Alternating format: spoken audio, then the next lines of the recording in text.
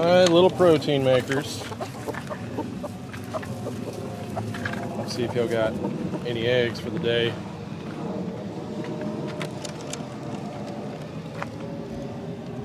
Just one. Luckily, I've collected about 35 eggs in the last week, so we're good to go. Just cranked up the truck, and we're going bass dangling, y'all. I've got to go fish this lake that is shutting down at the end of the month. Like, this is really the last chance to go fish it. It's a lake called Lake Fairfield. I've done about half a dozen videos out there, and it's got a state park on it. It's a great little lake to go fish, but sadly, the land has been bought around it. The state leased it, and now it's going to be owned by somebody. And anyway, this is the last chance to go fish it. I've got to go do it. We're going to try to find a place to sleep tonight with the truck. Just re-rigged the camper to be fully ready to party in the woods, and now we're going to be sleeping in the truck bed. Can't take both at the same time, unfortunately. But let's go roll out. Let's see if this lake is still got some bass in it, and bid it a farewell. On the road, y'all. It is about noon, and it's 82 degrees outside in February.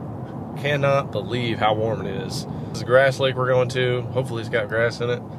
And warm weather and grass equals bass. I just pulled over to get some gas, and while I was there, I was coming outside and I noticed a police officer next to my boat. He was getting gas. I was like, oh gosh, am I doing anything wrong? Goodness. And then I walked outside and he said, LFG. I was like, oh, whew. Anyway, he had his bike parked next to the Silver Bullet, and then I realized the Silver Bullet, there's something different about it this year. It looks so good, juicy. And he had that bike parked next to it, and that's exactly what the Silver Bullet looks like. It looks like a polished up Harley police bike. You could put some cherries and berries on that sucker and put to protect and serve, and that is an officer boat. You probably chase down a lot of wave runners in that thing, but we're here to bust bass today. Put them in hook cuffs, send them into the box. Now, we're not going to put them in the box. We're going to take some pictures and videos with them and release them back into this lake that, well, will no longer be open to the public.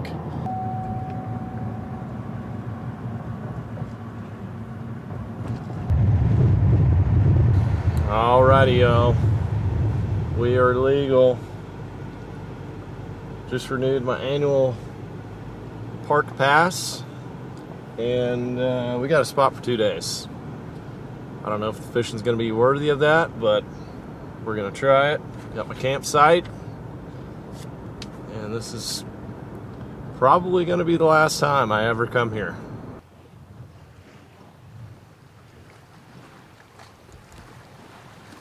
Yeah, buddy. Found my camping spot. We're at the boat ramp, which I've never launched at this boat ramp before. Usually use another one. Boat ramp's full. How could it not be? 85 degrees, it's hot. I'm gonna grab a long sleeve shirt. I'm gonna jump in here. We're gonna fish all day and head to our campsite tonight. Already went and checked it out. Looks pretty good. This sucks because I just discovered there's a whole bunch of camping I never knew out here. There's lots of trails. It's a pretty unique little deal. Very windy, but we don't have a huge lake to contend with a bunch of waves, and I'm kind of looking forward to it, quite honestly. A little wind, get those moving baits going in that grass. Hopefully they got grass. We're about to find out in just a second. Oh yeah, we got grass.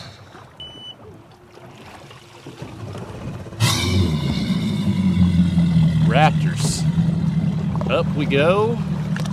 Oh yeah, there's coots running around everywhere. There's grass. I mean, daggone. It's getting about water temperatures for plastics.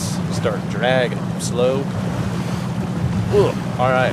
Hey, I'm committed. I got a couple days out here. I want to enjoy this park before it closes down. So maybe I'll discover something new, catch a big fish on this trip. Either way, we're going to enjoy the great outdoors. Thanks for being with me.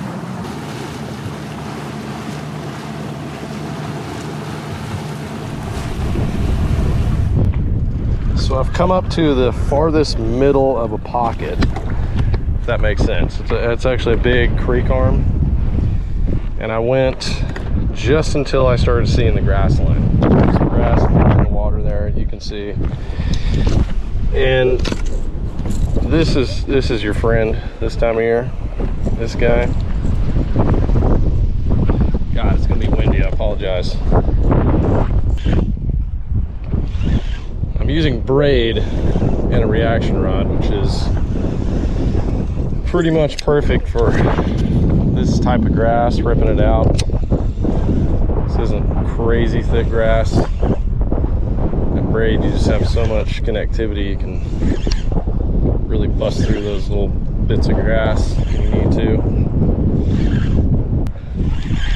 Water temp has dropped down 57.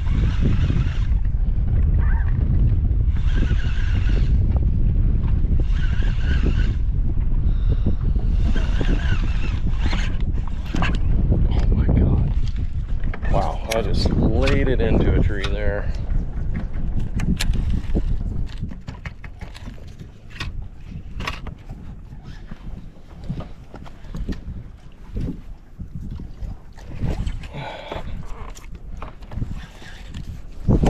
Back in action.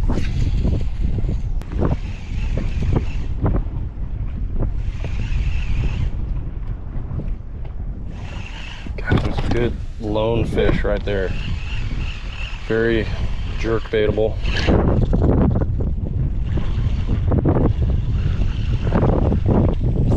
Try to follow it for a second, see if we can get bit.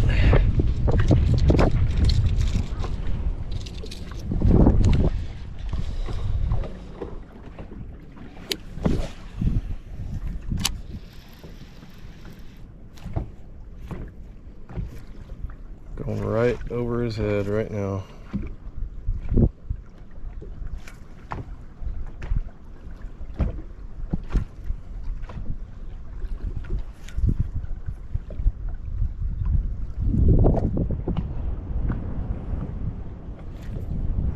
Fish is looking at my jerkbait.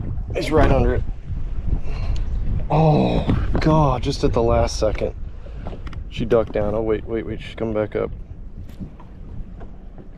Oh, she ducked down again.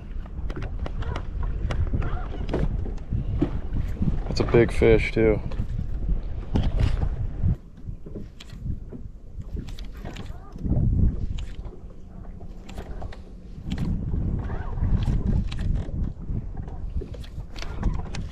There we go.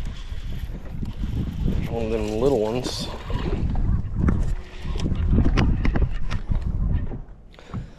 Which I knew was going to happen if I threw up there on the bank.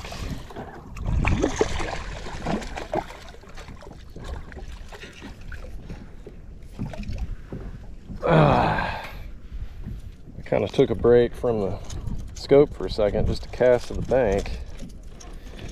And little male, as expected, was up there. Got him on that scout. Clobbered it. But what's happening here is we've got little males starting to move up on the bank. I want her. I want these floaters that are hanging out here. I have had 3 big ones follow it. I've had 1 on the jerkbait. And I mean, you can just literally see what's going on. This water's almost 58. Little males are starting to come up to the bank, and big femmes are just hanging out waiting. They're waiting for that water temperature to warm up to about 61, 62, and they're gonna come join them up there. But I don't know, guys. Normally, how I like to fish is I will fish the bank a lot this time of year and rip different kinds of moving baits. And I love a jerk bait because you can get a big fish, you know, shallow, and then you can just also turn around and throw it on some timber. But I am captivated right now of the amount of good sized fish that I'm seeing that are sort of predictable on this timber, these timber areas. There's like inside timber and inside timber, this stuff close to the bank, and then got an outside timber line that you can't see really. You can see it on the live scope, but it's where those big ones are hanging. They're hanging in like 10 foot. This is 6 foot up here. Oh my God, she's on it, she's on it, she's on it, she's on it. Got her, got her. That's a good one. Oh my God, it's a gar. I am an idiot. Well, okay. That is the roundest looking gar I've ever seen.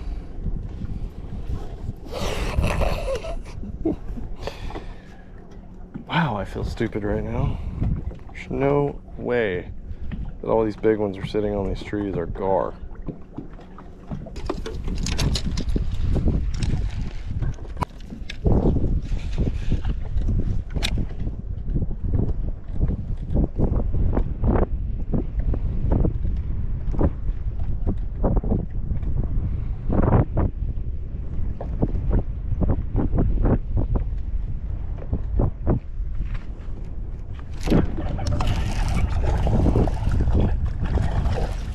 Okay, well, I am good at catching gar floaters, I tell you what.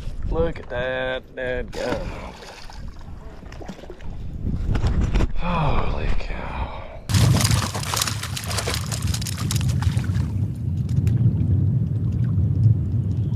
Throw a big glide out there and that's what you get.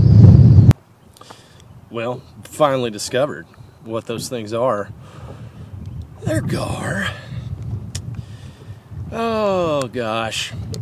And I know 2 other bites that I had to, they had to be gar, because it was weird. It was like a bump, and a bass would be like a thud. And quite honestly, y'all, I thought I knew what gar looked like on the live scope, because they're normally long, like a hot dog there.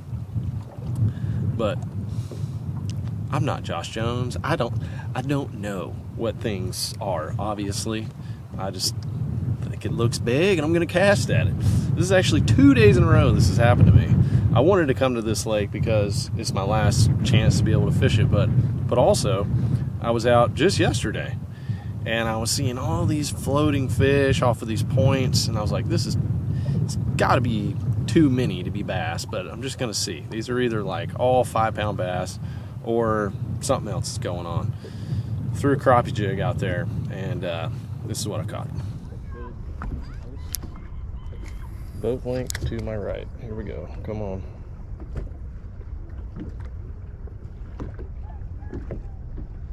There we go. Oh my God. Oh my God. What is this? This is a bass. I'm gonna flip my grill. Holy spittoons. I break out a tiny swim bait. Oh my God. This feels nothing like a bass. It feels so weird. Oh, I got the leader. Here's the leader. It is. It's a floating buffalo that I hooked in the stomach. That's what these are. They're schools of buffalo carp. Big gooey carp. So these carp and these gar that a lot of times float around, and the carp, you know, they usually like to live on the bottom, buffalo and common carp and whatnot, but when that water warms up, all fish like to suspend and get warmed up a little bit. They've been freezing their little tails off all winter, so it's nice to come up in the water column and warm up. And for predator species, that allows them to get their muscles warmed up and feed a little better, sort of like a snake would. But obviously, you don't want to get bogged down in chasing fish that aren't, you know, the fish that you want to go after. And I think that's what I'm doing. So I should have just stuck to my grass plan, but I thought maybe this is the year that I'm gonna get dialed in on my scope and just target big fish. I don't think that's me, y'all. I like to get a sense for things with the scope, and like, okay, there's some fish moving around right here in this depth, but unless it's crappie, I don't like to just sit there and target them. And I'm pretty sure I just saw a guy catch like a 8 to 10 pounder throwing a lipless crankbait. I heard a in the air. It was like 100 yards from me. I heard it, and I saw like a whale being netted, and they always look smaller from far away, so I'm sure it was huge. Anyway, congrats to that guy. I yelled for him because he did not. Gave him a big whoop and said, hey, nice fish, man. All right, it is going to be a windy son of a gun for the rest of this trip, it's looking like. But I have literally been out here the entire time on this flat, chasing fish. I think I'm going to move around a little bit, or at least switch up the targeting things with the live scope and just get out the wind and grind. I did have a couple of bites doing that already, so let's get back to the meat and potatoes.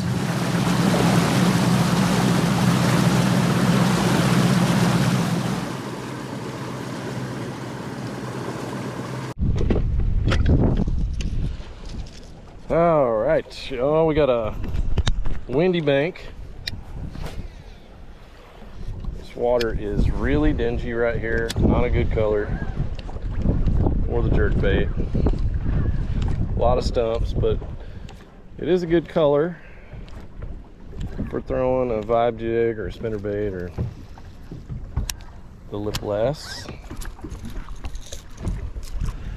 I went against my instincts, having some fun with the scope, and figured out that I pretty much suck at it. I've been impressed with the castability on the reel so far, y'all. The green series doesn't have the dual braking, but it still casts very well for just being magnetic. Definitely prefer the golds for casting, but this thing is ripping with the wind at my back.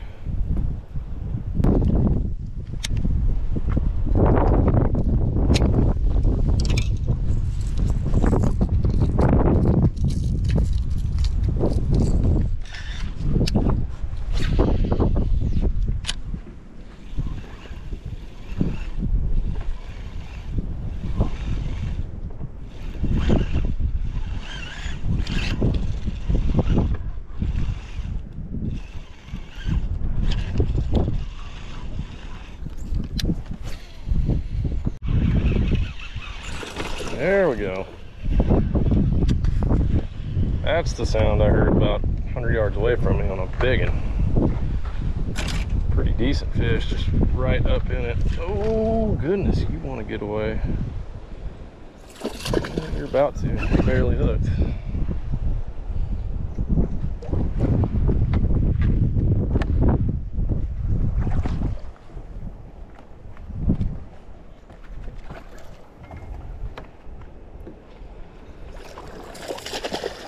There's a good fish. Okay, I knew there'd be one. Oh, goodness. Come here. Oh man, you are hooked 3 ways to Sunday. I'm just gonna gill you. There we go. Little gill grab.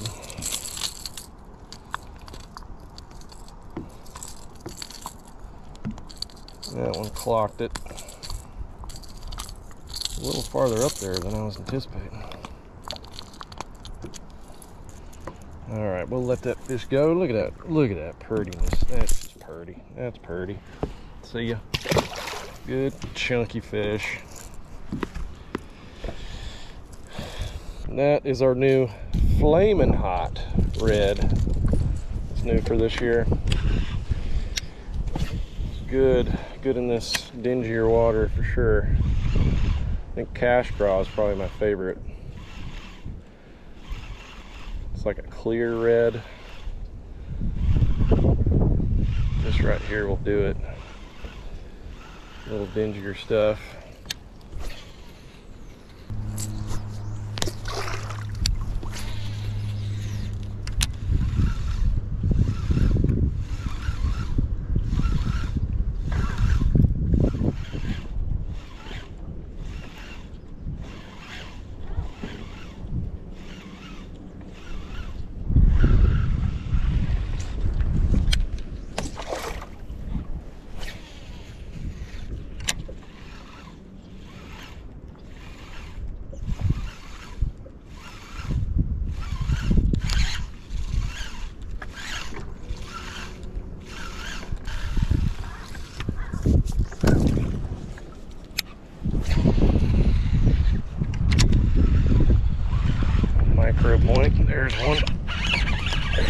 micro point. Oh goodness. Oh, that one feels good. Back off on that one a little bit. Oh yeah.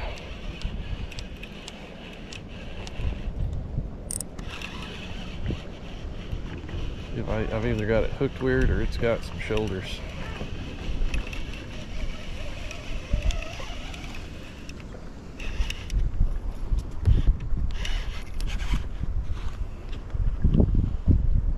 Nope, it's just strong.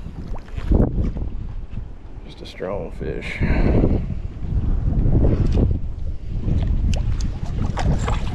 Oh my gosh, the fish is fatter than you know what.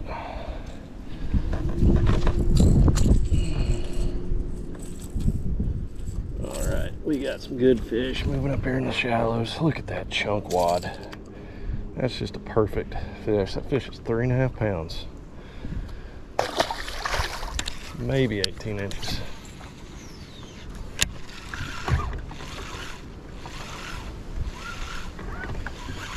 Should have stuck with it. Should have done my deal. Wine and grind. Had to get cute.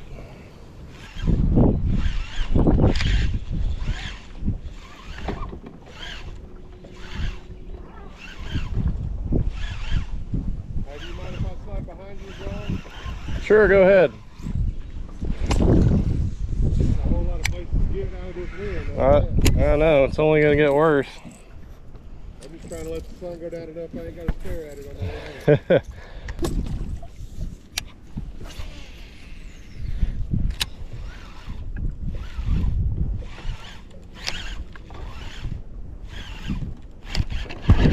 home. Right on that point again.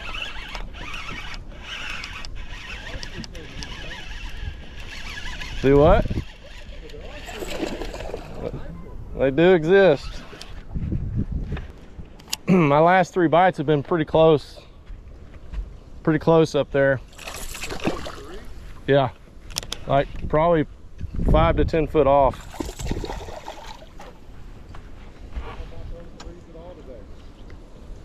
I hadn't either. I just pulled up here. I've been fishing mostly off the bank. That one absolutely choked it. I mean, it is amazing to me. You're just ripping that thing so fast, and then a fish like that will just thrash it, suck it down the pipe. And he piped it. There we go. There she goes. Those are nice fish. Those are real nice fish. I will catch those all day, and I hope I do tomorrow. So that is pretty much not 3, well, yeah, the last 3 little points that I came across. I threw up there pretty shallow, and those fish bit it, you know, like I just told that guy, 5 to 10 foot off, which is complete opposite of what I was fishing earlier. But the spot's just got a little more depth to it. Look at that guy right there. So cool. Big rat. That's amazing. You know, just got 3 bites on that steep side, shallow side, big flat, just nothing doing. I'm sure there's a couple of fish running around up in here.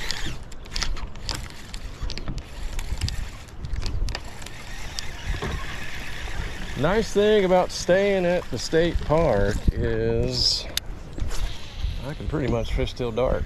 I just go right to my little spot.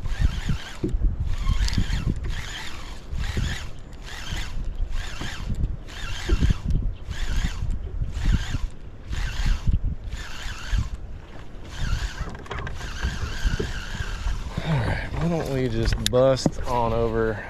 There's a little micro point over here. Fish it, and then we'll head on in. All right, y'all, I'm glad we could catch a few chunks to end the day. This lake has just got some nice fish in it, and I'm excited about tomorrow. Figuring out that little grass thing there at the end, that was nice. It's kind of what I started on, but then got away from. Got lost in the scope, man. Got scope neck. My neck's all creaking. I've been looking at that scope too much. Where I'm at right now is the state park camping area, which I've never camped at. I've always just been to the boat ramp, and it is a nice park. This is just a shame that this is going away. These slabs that they put in here, you know, you can fit truck and boat, perfect for truck camping. I mean, these are new. These are within the last couple years. Just met the park attendant, the camp attendant, super nice guy. Nice facilities and everything. We were talking about the lake, you know, shutting down, and he's actually going to be out here till May or June and just kind of watch over it, I guess. But he told me that there is a chance, a little loophole on this deal with the bald eagles. I've seen some bald eagles around here, and they're federally protected, obviously, so I don't think you can just go cutting trees down with bald eagles' nests. I don't know. I could be wrong. And I'm not blaming the developer for this place. I mean, they got an opportunity to be a sweet lake community. But it's just sad. It's sad. And if I catch a big bass tomorrow, I'm going to be like really, really sad. But anyway, I got the grill here. We're doing truck camping.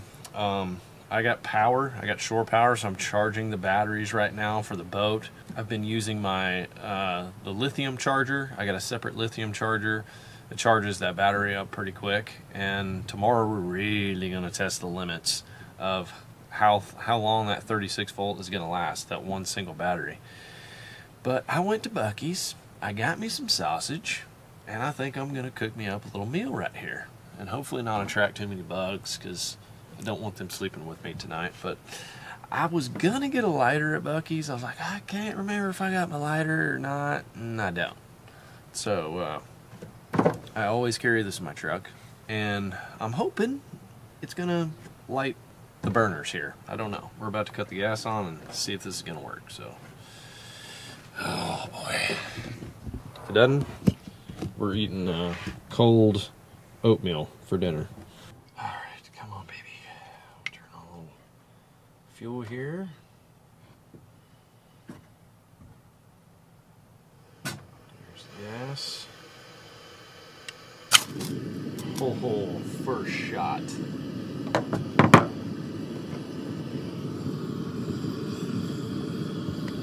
Always got to carry the old trusty.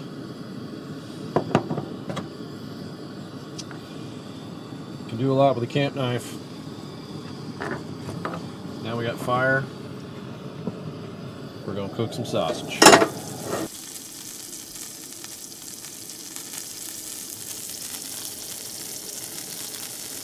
something magical about a 3-cheese wiener sizzling in the moonlight, isn't there? So I'm gonna try tomorrow to get some fish that are in that 4 or 5 pound class. Had one that's, you know, 3.5 today, and I think those are still males, even though they're real fat. I am gonna go back to some of those areas. Or just that depth in general where I was marking bigger fish and try to get some on that jerkbait. It's a really good technique for this time of year. Jerkbait or the swim bait, where you just see them hanging around that timber, or just loners, floaters, you throw out there and try to target those fish. You know, being in the boat with guys like Zaldane and Dustin Connell and watching them operate, that's a lot of the wintertime, early spring fishing, is just going down the bank, not even looking like at the contours really, which is how I've learned, you know, growing up, reading Bassmaster magazine and watching guys on TV. It's like reading those little contour lines and kind of looking at the navionics. There's some fish that just hang out on banks, like slick banks that are big, that are just hovering and just cruising around. Sleeping arrangement for tonight, I can't decide if I want to sleep in the truck or if I want to break the hammock out. We got enough trees out here I can hammock, sleep, but it's really not going to be cold, so the hammock might actually be better. I don't know. There's a little more protection in the truck, you know what I mean? You like feel more comfortable, but like I said, this is a nice park. I don't feel like anybody would shank me in my hammock, so I feel pretty good about it. Getting cheesy, smoky wieners. We're gonna plate it up, go enjoy it inside the truck, and that's gonna be the end of it. So, hope you guys enjoyed today's video. I'm gonna be out here a couple of more days. Hopefully tomorrow we get some bigs, but there's some chunks out here. Really, really nice place to fish and camp. Dadgummit. $110 million. One of y'all buy it. Somebody out there buy it. Let's have a fishing camp out here. Can we make it just a big fishing camp? Somebody? Anyway, if you're out there, drop a comment down below. Let's make it happen. Thank y'all for hanging with me on the water and at camp. And we're going to get back after it in the morning bright and early. So I will see you then.